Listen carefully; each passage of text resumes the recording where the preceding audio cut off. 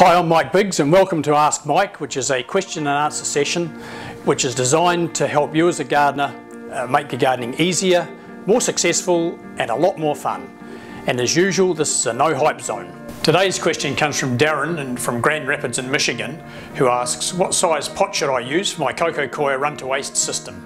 Now what Darren is referring to here is a system where the plant is growing in a container of some sort in a medium. Nutrient is introduced into the top of the medium, flows down past the plant roots and out to the bottom of the pot and is then discarded. The short answer, Darren, is not as big as you might think. To illustrate the point, a commercial grower might grow 3 tomato plants in a rock wool slab that is about 14 litres in volume, grow these plants for a whole year, they become over 100 feet long. Well Darren, normally for the average indoor gardener I'd recommend a pot size of between 5 and 10 litres, which is 1 1/4 to 2.5 gallons. Larger pot sizes are not suitable, and the reason for this is there's too much growing medium in the pot, it gets too wet, and a small plant doesn't utilise all the water that's in there.